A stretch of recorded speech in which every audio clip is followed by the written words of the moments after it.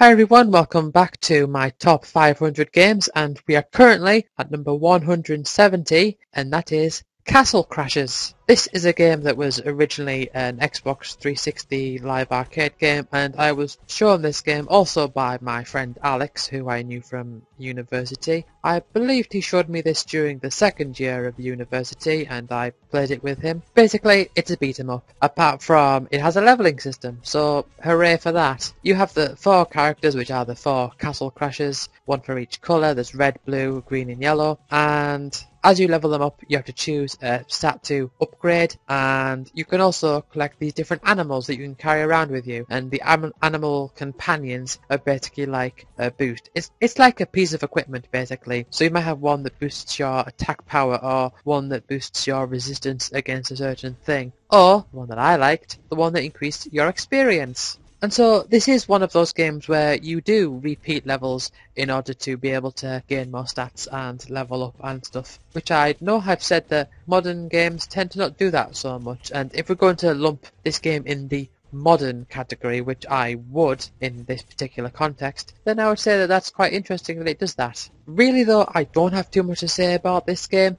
I remember having problems trying to get it to work online on my Xbox 360, because I remember I was trying to play with my friend Andy, who's also from university, and we had problems playing two-player. There was something wrong with it where it glitched if you tried to play two-player, apparently. This is what he said, but I don't know, it was rather strange.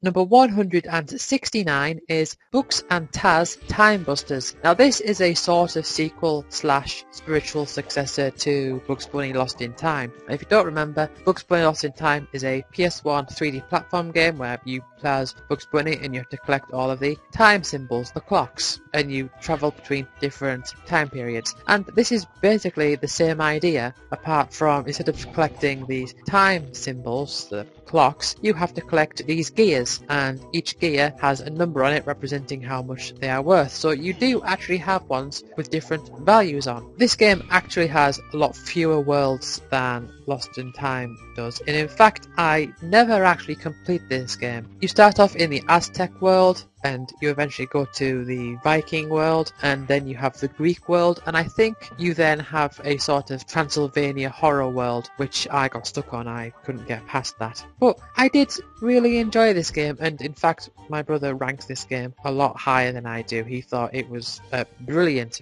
platform game. I wouldn't say it was that good, but I do think it is good enough. What I liked about this game was that I felt that the levels and the worlds felt big enough. I don't mean in a sort of, like a modern day, it's a big open world type of thing, but I just kind of felt like the areas had a nice size to them. But the main gimmick of this game is that you play as not just Bugs Bunny, but also Tasmania. I was going to say Ty the Tasmanian Tiger then, but then I realised that's something completely different. No, it's Tasmania. Taz the Tasmanian Devil. That's it. Tasmania. His name is Tasmania, is it? Or is he called Taz? I forget. His name is Taz, but I think the TV show is called Tasmania, and he's a Tasmanian devil, but I don't know. Whatever. He's Taz. But yeah, you have two characters that you play as in this game, Bugs and Taz, and one way that you can play this game is two-player. So you have one player who is Bugs Bunny and the other player who is Taz. But you can play the single player by switching between the characters, and you have a character with the magic mirror that allows you to control them, or they have the camera. If you are playing in the context of two players, the character with the mirror is the one that has the camera, the one that controls the camera, and if you're playing one player, then the context is that the one with the mirror is the one that you're controlling. You can also press a button to hand the mirror over to the other character or the other player if you're playing two players, and there's also a button that you can press to bring the other character to where you are. So say if you're playing as Bugs, you can press the button to bring Taz over to you. Though I think in two players it's the other way around, where you press the button and you go towards the other character, or something like that. But what this game also features is a sort of dual life system, which I've noticed has become prevalent in other games, in other platform games, other multiplayer platform games, where if one character dies, they won't necessarily die. They'll just float around in a bubble or whatever until the other players can like pop those bubbles, and then you officially lose a life or you officially die or whatever if you all enter this bubble state. And this is kind of the same thing here, because it's not necessarily a bubble, but say if Taz gets killed, he'll be locked inside this crate, and then Bugs has to break open the crate so that Taz can come out. It's the same idea. What differentiates Bugs and Taz is their abilities. So, for example, Taz is the strong one, basically, so Taz can push the blocks, and Bugs is the nimble one. So Bugs can fit through small gaps, and Bugs can also fall into the little rabbit holes, as he does in Lost in Time, and if there's an area where there could be a rabbit hole but isn't, Taz can dig to make a rabbit hole. So there's an element of teamwork there. You also have different mini-games scattered around the different worlds as well, where you'll come across someone who's like, here's a memory game, remember these button combinations, and it'll be like, right, triangle, X, or whatever, and it'll do like a musical thing where, like, they're playing tambourines or something. Or I think there's one in the Viking world where you have to play ice hockey with a bunch of enemies. Number 168 is Mega Man 9. Now, I know I have put other Mega Man games in the same series a lot further back, and I know that Mega Man in general doesn't change that much, but the reason I am putting Mega Man 9 so much higher, and I think the reason why I naturally enjoy Mega Man 9 so much, is because I wasn't introduced to it in such a way that it was put on such a high pedestal. Although saying this, I understand that this is a very, very flawed reason to claim that a game is really good, like, oh, my expectations were so high, right? I generally think that's not a very good reason to judge a game. But I remember when it came out, and it came out on the PS3 and Wii and Xbox 360, and I just enjoyed the game. I mean, what can I say? Like, I can understand from a technical perspective that it's not really that much different from, you know, Mega Man 1 and 2, but I just have to base this on my experiences, to be honest. But yeah, I never did beat this game because it's too hard. I mean, to me, Mega Man is just in general really hard. I don't understand when people say that it's not that hard, because I think it really is. Because some of the platforming jumps you have to make are so specific, and you have to react so quickly to certain things. I don't know, people say that about Sonic, but I think that's ridiculous. But Mega Man, yeah, it's really hard. I think I was only able to beat a couple of the Robot Masters on this game. I remember I did beat Galaxy Man, and I may have beaten Jewel Man. In fact, I think I did beat Jewel Man, but the level's really hard.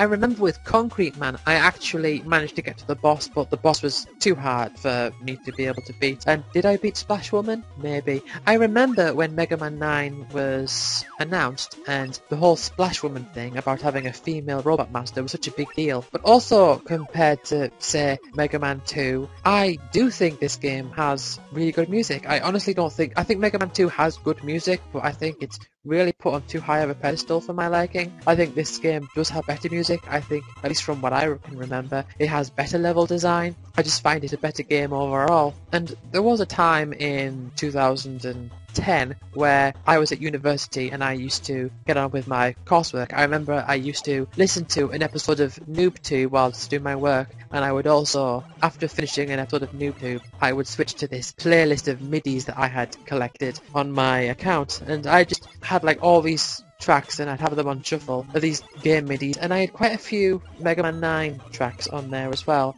I remember Hornet Man was one I listened to quite a lot. Also, a funny story about the music for this game is that there was one time where I had a tune in my head, and I had no idea what it was, and I was like singing it in my head, and I said to my brother, I said, do you know what this tune is? And then I sang it to him, and he was like, I don't know. And he's a, well, I'll say a bigger fan than I am when it comes to Mega Man. But yeah, he didn't know what it was. And then I was like thinking, is it a Mega Man theme? I think it's a Mega Man theme. So I was looking at the different Mega Man themes. And then I found out it was Magna Man. Magma Man. I am mixing up words today, aren't I? Magma Man, not Magna Man. It's Magma Man. Right, okay. Before I get any more tongue-tied, I'm going to move on to the next game.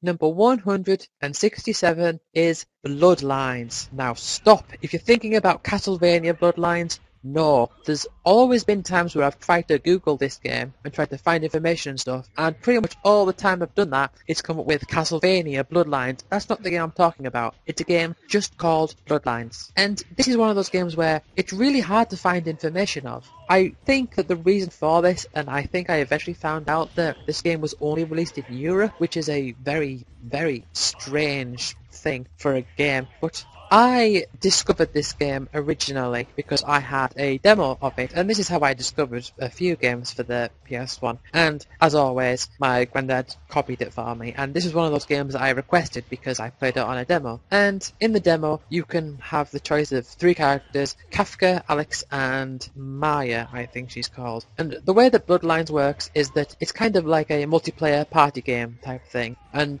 what happens is you've got this arena, and around this arena are all these green lights, and each player has a certain colour associated to them. So player 1 is red, or this orangey colour, and player 2 is blue. And it's kind of like a game of, tag or tig or whatever you want to call it, depending on what country you're from. But the first person to reach one of these lights turns the light to their colour, and then they get the glow, and then they have to turn so many lights to their colour in order to win the round. And if the other player catches them, they'll hit them, and then they'll get the control. They'll have the light, so they'll go around and they can turn the lights to their own colour. Also, you can collect these little power-ups, such as there's one which is like a bomb that will blow up, or a missile that will shoot out and hit the enemy. But you also have these little things that you shoot out just generally, like by pressing the square button. So you'll always see these little dots fly out of all the characters and shoot them into the other characters, just to slow the other players down a bit. And each character also has 3 charge bars, and they can be used for different things. For one, you can charge up a big powerful shot with it. Secondly, you can use your unique power, because each character has their own unique power that they can do. And also you can use them to neutralize the light, which generally isn't a very good thing anyway. To neutralize a light, what that means is that if you neutralize a light that is your color, you will lock it down for a bit, so it gets protected. Also, if you use it to a green one, which is what you have when one of these lights hasn't been claimed yet, it also locks it down so that it can't be taken. But if you neutralize one that's another player's color, then it becomes green again. Generally, neutralizing isn't really worth it all that much. And also, you go through arcade mode as whatever character you select, and you always go against each character in a set order. And so there's about 4 or so characters that you can unlock, and you have a bunch of characters to start with, such as Alex, whose ability is to dash forward, and then you have Maya, whose ability is to bounce. I don't know what the benefit of that is, but she can bounce. Kafka, who is perhaps the most simplest slash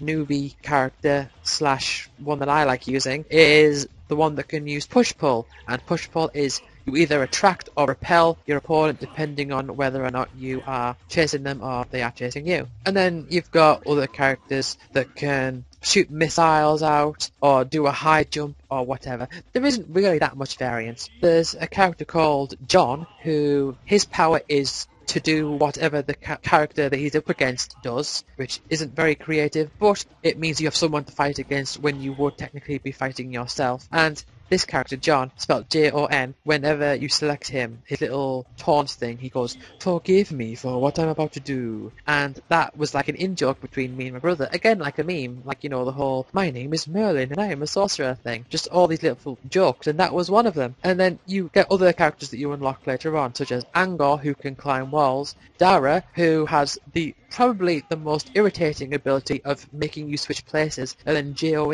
who is like this robot who can shoot out this massive flame thing. And you can also choose different types of levels as well, so you've got like the bronze tier, the silver tier, and the gold tier, and the higher up you go, the more complex the arenas get. It's quite interesting. Number 166 is Robot Wars Arena of Destruction. Now, this game is what I originally judged or but rather this game is what I set my expectations for with the Game Boy Advance game Advanced Destruction, which was a terrible mistake because obviously it's going to be nowhere near. But this was one of the very, very first PS2 games I ever played, because before I had a PS2, my dad's wife's son, Ian, had a PS2, and I once went to my dad's house, and there was some of that extended family round, and there was a kid called Johnny there, and there were three PS2 games there. Robot Wars, there was a wrestling game that I didn't care about, and then there was a FIFA game, a football game that I didn't care about. I only cared about Robot Wars. And so I was really excited to play Robot Wars, and I did. And I loved the whole thing about building a robot and competing in this Robot Wars type environment, and then having to like repair your different parts of the robot, and just, you know, as if you were actually taking part in Robot Wars. And I loved Robot Wars when I was a kid. And this game, unlike the Game Boy Advance version, this was more about the actual creating a robot rather than the robots that were in the series, although I do believe you could unlock them at some point. I didn't, but I think you could. And what else made this stand out from that one is that this one was actually competent. It actually felt like you were playing Robot Wars, and I loved that. But before I got a PS2, I was really interested in Robot Wars, and so I got the PC version of the game, which didn't work on our PC, and my granddad was saying, it's not like your game console where you can just put it in and play. Yeah, he's a Geordie if you're wondering why I put on that weird accent there. And so I had the PC version and couldn't play it, but I eventually got it on PS2 when I got my PS2, and I remember there was sometimes I'd play it with my brother, and we'd sit in my room, and sometimes we'd sit on the floor because of the way that my room was arranged, and we'd eat Doritos and French bread and pate, which we haven't had for a long time. We'd play Robot Wars. Oh, the joys of those memories. Number 165 is Magna Carta 2. Now, I'm not going to have so much to say about this game because I feel like I didn't really play this game too much to be able to go into really a lot of depth about the mechanics, but my friend Bridge had the original Magna Carta on the PS1 around mid-early 2000s or so, maybe 2004, around that time. And I got Magna Carta 2 eventually on the on the Xbox 360, and I actually got really into it because it was around, I think, maybe 2011 or 2010, around that time. I got my Xbox 360 in 2010, and I had hit a point, I think it's like I sort of like hit a wall, I think the saying goes, where I just couldn't really be bothered with games. Not that I absolutely couldn't be bothered with games, but I didn't feel like I really, really got into games as much as I used to in the past. And this game was a breath of fresh air because I started it up and I felt like I was really getting into it. And I like the whole concept of, you know, an action RPG where you do have to press individual buttons for individual attacks. I mean, I prefer turn-based, but I like this one where you had this sort of charge bar, so you still had to be somewhat methodical in your actions. You couldn't just keep attack, attack, attack. You had to make sure that you didn't overdo it so that your characters overheated. And I like that. Also, something to point out is that in this game, characters talk to each other as if they're an instruction manual. I mean, this isn't something that really bothers me much, but it's something I've noticed with some games where the characters will say things that pertain to it being a game. Like, you'll have someone who's like, when you press the left trigger, you'll enter combat mode. Combat mode? What's that? It means that you can attack enemies with the A button. Huh. So, if I attack enemies with the A button, what does the B button do? The B button raises your shield. Oh, you know, things like that. That's how the characters talk in this game sometimes. Not that it bothers me, I know it bothers some people, but it can be a bit jarring sometimes, I suppose. But I am going to end this part here, so thank you everyone listening and everyone who's watching. I will see you next time.